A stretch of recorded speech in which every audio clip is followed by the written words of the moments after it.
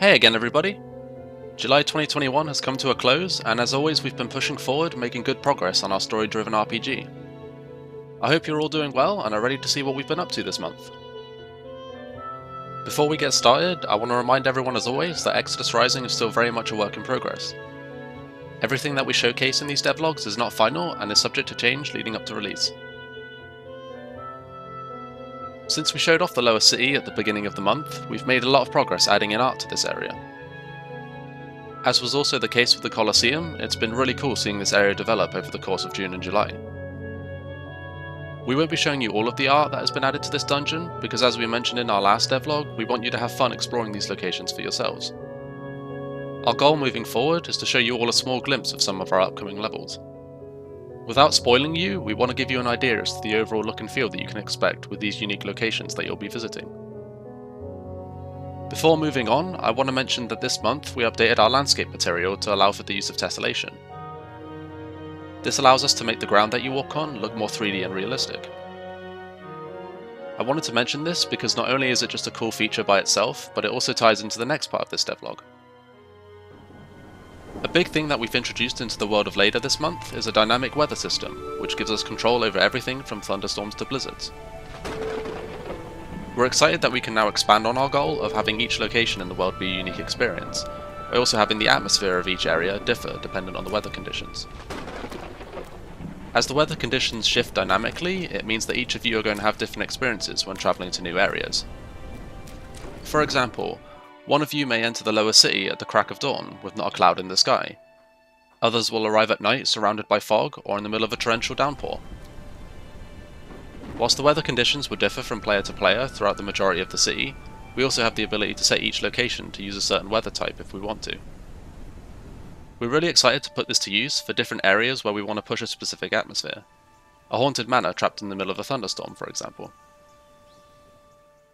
The implementation of this dynamic weather system has proved to be a fantastic addition to the world, but for it to work well within the world, it was most certainly not as simple as just adding it in.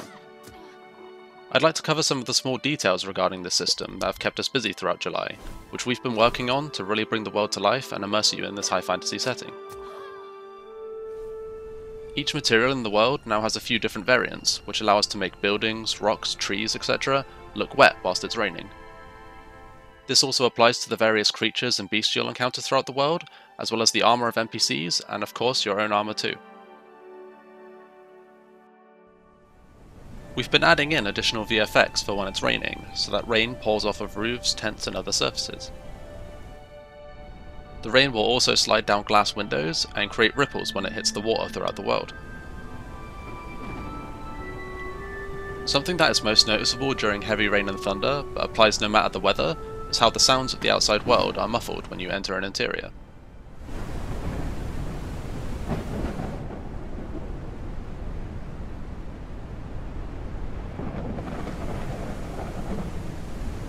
I want to go back to the landscape tessellation that I mentioned previously, as the new weather system benefits greatly from it. During heavy rainfall, puddles will form throughout the world, and the tessellation allows them to form at varying heights. It also allows for snow to collect in the gaps of the bricks in the street. Additionally, by placing interactors on the individual feet and torso of the player, we're able to use the tessellation to allow you to form a path in the snow as you wander around. This also applies to the various NPCs and enemies that you'll encounter on your adventure. Over time, as the world continues to be coated in white, the paths that were created are slowly filled in with a new layer of snow. With that being said, those are the main things that I wanted to cover regarding our new weather system. As I mentioned before, working this new system into the game has taken a lot of time this month, as we want to make sure that we get it right and create an exciting and immersive world for you all to explore. Moving on then, let's talk about some of the other changes we've made throughout July. As the lower city set dressing continues, various new levels are being designed alongside it. Once again, we'll be keeping info about these levels to a bare minimum, but we'll still be sure to keep you up to date on how we're progressing with them each month. You now leave ripples in the water as you step through puddles, which also has new sound effects. Additionally, after stepping in water, you'll now leave wet footprints, which slowly dry up the more you walk around as your boots begin to dry. Clarabach's lock-on reticle was bugged previously, as it was visible on them when they burrowed underground. This has since been fixed, meaning you'll now have no idea where they're going to pop up and will need to stay vigilant to avoid being caught off guard. Lanterns throughout the world now turn on as the sun begins to set over VAHRIN. They'll also turn on during heavy rain and snowfall to illuminate the path. Pressing the attack button whilst your weapon is sheathed will now perform a quick attack. You can also go straight into a block with a sheathed weapon. Before, you had to press a separate button to bring out your weapon first, before being able to attack or block. Previously, you rolled in the direction your character was facing, meaning you had to turn and face the direction you wanted to dodge. With a recent change, the dodge now forces you in the direction you're pressing instead. It's hard to show you the change with this because it's very much an improvement with how the game controls, but this tiny adjustment makes dodging instantaneous and much more responsive. With the still recent engine update, we're now able to take advantage of Unreal Engine's volumetric clouds.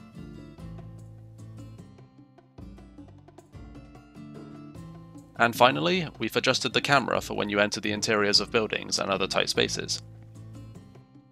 Before, the camera would stay at the same position regardless of where you were, making it hard to navigate indoor areas due to the camera clipping through the walls. The camera now zooms in and moves slightly to the side of the player, which makes indoor areas much easier to traverse. Additionally, you may notice throughout this devlog that Exodus Rising seems significantly brighter than usual. The lighting throughout the world isn't currently reminiscent of the final game due to engine updates at the beginning of the month breaking a few things. We'll be sure to fix this in the future and bring back the correct lighting.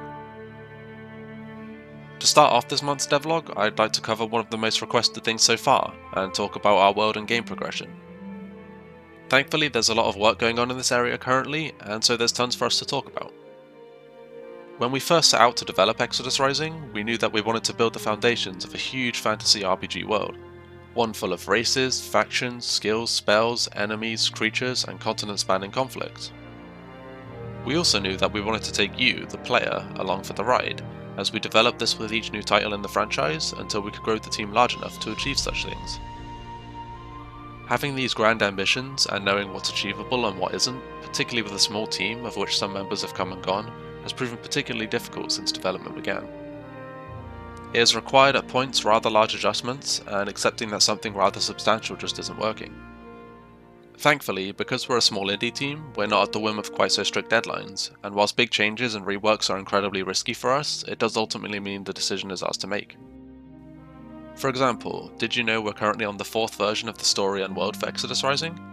Each about 50,000 words or more in length, and requiring months of level reworking. Originally, we designed Exodus Rising to be mostly open world, and had you accompanying a small group of NPCs as they delved the abandoned city of VAHRIN. This felt too empty, and so we expanded the world to include smaller factions and humans, such as bandits and treasure hunters, to thrash the world out.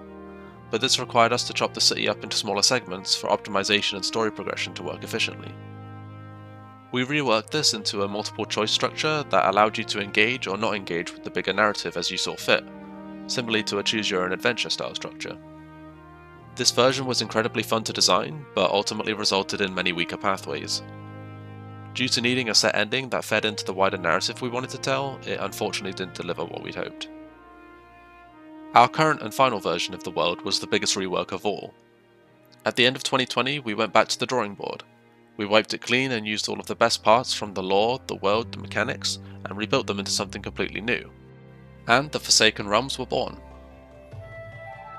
This is the version you see developing before you, and we now truly believe we found the right balance between everything we set out to achieve. In our April devlog, we talked about the level flow of Exodus Rising, which we have since changed to better match the semi-open world experience we now want to deliver. So what does this look like? Well, when you get your hands on Exodus Rising, you'll experience both semi-open world areas full of enemies, quests, puzzles, loot and NPCs, as well as more structured dungeon-style areas that carry the story forward and allow us to get creative with how these key locations look and feel, much more so than if we remain completely open world. Think of it this way, as you first arrive in VAHRIN, you'll have complete access to the area surrounding the city to explore as you like. You can improve your character, interact with the side quests, meet the inhabitants, whatever you so choose. But if you want to get inside the city, you'll need to earn your way inside, and to do that you'll need to prove yourself by completing the story content required and overcome the boss linked to said story content.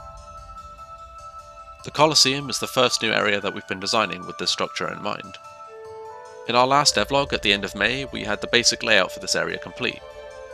Throughout June we made a good start set dressing and lighting the Colosseum, and so you'll now have a much better understanding of the overall look and feel that we're going for with this location. By reworking levels such as the arena into unique dungeons, we're really able to hone in on making them feel special. We can tailor the lighting and visual effects in every area in Exodus Rising for a fresh and exciting experience with every new place you visit. With more freedom over the flow of each level, we can add a greater sense of exploration as you traverse the world. The Colosseum has already come a long way since we first began work on it, and we're really excited to see how it comes together in the near future. A new area we've been designing this month is the Lower City. Much like the Colosseum, the Lower City is a revamp of another location, the VAHRIN Main Street, which we felt wasn't living up to standards. You'll recognise this area from some of our older devlogs. Before we continue, we're going to be talking about this level in a little more depth, and so I just wanted to give a little spoiler warning. We're only going to be doing this for this one dungeon to show you all in detail why we're making the changes we are, so that we can really push these new locations we're designing in the world. We won't be doing this level of detail for future dungeons, so that we don't ruin the game for all of you following along with us. But we've been getting lots of questions, and as always we want to be as transparent as possible with our development. As the Lower City is very much in its early stages, I'd like to give you all a rundown on what it is that we're looking to achieve with this location moving forward. As you set foot in the city, you'll immediately be able to see the path leading to the exit of the area. In contrast to the old Main Street, which is just a straight line, we wanted to show you the end goal you're working towards right from the beginning. The Lower City is structured so that you'll traverse the area in a big curve, navigating through different buildings, alleys and more, and eventually ending up back near the start of the level. We want to add as much variety to the gameplay of the Lower City as possible, so that you have fun traversing and exploring the level from top to bottom. We've been doing this by carefully plotting out each area of the level, so that no section feels the same as another. Using this small area of the level as an example, as you enter this alley you'll be funneled into some bandits, which results in close quarter combat. You'll navigate through these alleys until you enter a more open area, where you'll fight a larger group of bandits, this time with more space to move around and plan your attacks. Not only will you have a variety of different encounters and challenges to overcome, but you'll also have secrets, puzzles and loot to find throughout the levels off the beaten track. To summarise our objective for the Lower City, we want to ensure that you experience a range of gameplay throughout the level, and don't feel bored doing the same thing over and over. Moving on now, I'd like to talk about some of the AI improvements that we've been working on this month. Our AI focus throughout June has been the bandit archers as well as the aurochs, both of which have seen significant change. As you progress through Exodus Rising, archers will now become more and more challenging to fight, with their accuracy improving with each level. We've done this to keep you on your toes as you level up, and ensure that archer combat stays engaging throughout the entire game. Another change we made to the archers is making sure that their first shot always misses you. The reason for this change is because we felt that it was extremely annoying getting hit by a stray arrow from an enemy that you didn't know had spotted you. By having the first shot always miss, it gives you a chance to spot the archer and prepare a counterattack. Additionally, archers will now have a harder time hitting their targets at a distance. Aside being more realistic, this offers more strategical approaches on how you can deal with this enemy in a combat situation. We're really happy with the improvements that we've made to the archers so far, but of course they're not yet complete. They'll require a lot more refinement and polish later down the line for them to really work with the gameplay we're going for, but the basis for the kind of enemy we want them to be and how we want them to perform is now in place. The aurochs is a beast that has been in Exodus Rising for a long time now, with some of the oldest footage of it in our alpha trailer. Much like the bandit archers and the sword and shield fighters from our last devlog, the AI for the aurochs has been very basic up until now, just so that we could get it into the game where we needed it to be. The aurochs is very much a passive beast that won't lay a finger on you, at least until it's provoked. As we set out to refine its AI, we took a step back to think about what our end goal for it is. As an optional enemy that you can choose whether to fight or not, we want it to be quite the challenging beast to defeat. With this in mind, the aurochs has received a significant speed increase, meaning you'll have to stay on your toes as it comes charging towards you. Additionally, a problem with the old Aurochs was that it would try to headbutt you once it got in range of you, but this was extremely easy to avoid. The new Aurochs will perform a charge attack and won't stop unless it's A, gone past you, or B, gone through you. This means that when you're in combat with the Aurochs, you best be prepared to dodge out of the way. The final adjustment that we've made to the Aurochs for the time being is adding a window for you to attack it. Previously, it would constantly charge around, leaving you no chance to land a hit on it, unless equipped with a bow or ranged magic spell. Whilst we want this beast to provide a huge challenge, we also want to ensure that any playstyle can be used to bring it down.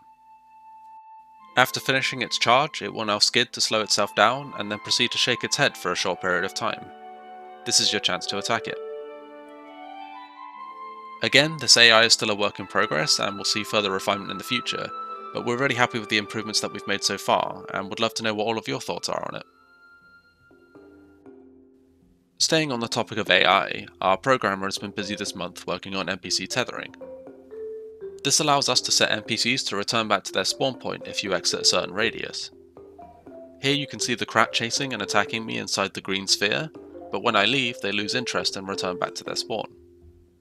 This is important because it prevents enemies from chasing you relentlessly around the entire map, resulting in you having to fight multiple enemy encounters at once. Additionally, a separate radius, in this example the red sphere, controls if NPCs are spawned in.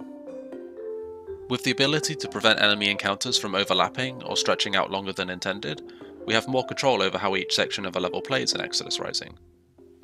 We're already putting NPC tethering to good use in the lower city, as it's helping us to deliver the varied gameplay that we're going for. Before I end off this devlog, there are a few more things that I want to list off which have kept us busy this month. Behind the scenes, a lot of time has gone into writing the story and dialogue for Exodus Rising, and as a story-driven RPG, there is a huge amount that goes into creating an engaging narrative. It's something that we unfortunately can't show you all too much of, at the risk of spoiling the story.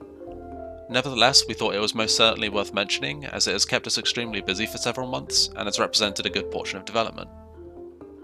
Another thing that we've been busy working on, which we unfortunately can't show you guys, are some new bosses. This is something that I really can't talk about more, but know that you'll encounter various challenging enemies throughout your adventure.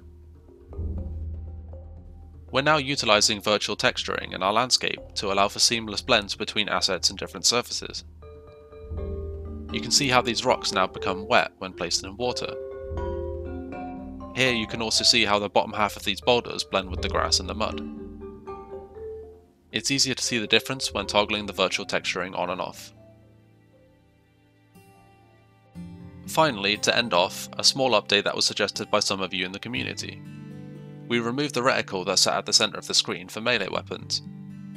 This piece of UI didn't help you in any way during gameplay, and only really served as an annoying distraction. Melee combat feels much better with it removed. This change was suggested by some of the members in our Discord, and that's the best place for you to be if you would like to give us some feedback. Whilst we can't incorporate every suggestion into the game, we try to take all the feedback to heart, and at the very least listen to your idea and consider it moving forward. With that being said, that's everything I have to share for this month's devlog. As always, we'd love to know what you thought of everything we covered today, especially the world and game progression section at the beginning. We don't usually do deep dives like that, so we're really interested in hearing if you want to see more of those in the future.